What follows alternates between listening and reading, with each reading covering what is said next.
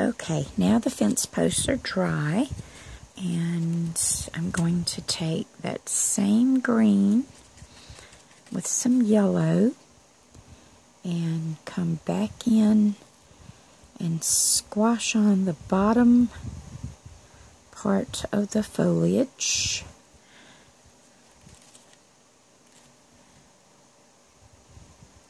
And then add just my little base of dark down there at the bottom. Now that'll have to have a couple minutes to dry, but hopefully while it's drying, I'm going to take this 10-aught liner. This is my Old Faithful one. I did buy a new one, but I haven't used it but a few times. I'm still trying to force this one to produce all the little skinny line work that it can. And you thin your paint down to like an ink-like consistency. And give my eyes time to focus each time I do a little line. And we will draw in the fence wires.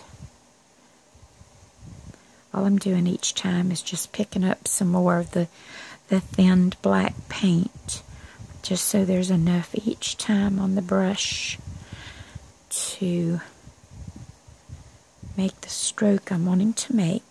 So there's the little fence wires, and I don't worry about trying to highlight the fence wires because they're so thin and this piece is so small anyway, it's not that big a deal. If it was a larger piece, I would go back and I would put a thin coat of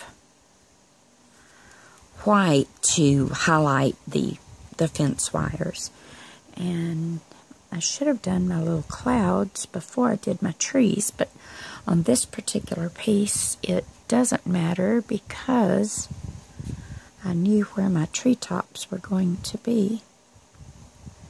So I'm just going to, with that same side-loaded float of color and some white, I'm going to just give some clouds to the sky area. And a lot of this is mostly just visual effect because it's kind of folk artsy style painting, so I'm not out to reproduce an actual painting or anything like that. These things just come right out of my head. Now, where's my little brush?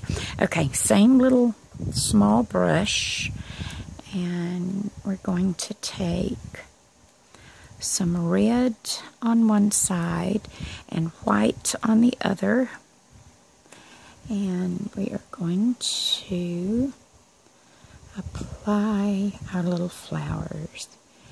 And this is just the sweetest and easiest little garden you will ever grow for flowers, but they are so much fun to do. If I can get my purple paint to work with me here. I was going to try to do a few purple ones. It's from a very old bottle of dioxazine purple, and it's not in the best shape, but I try to get all I can get out of it. Okay, we'll add a few of them right here in the center. And then we're going to take the same blue that I used in the sky, which is cobalt, but instead of mixing it with white to make the light blue sky, we're going to just brush mix it on the end of the brush and then just add some little blue flowers just to bring some of that sky color down into the painting.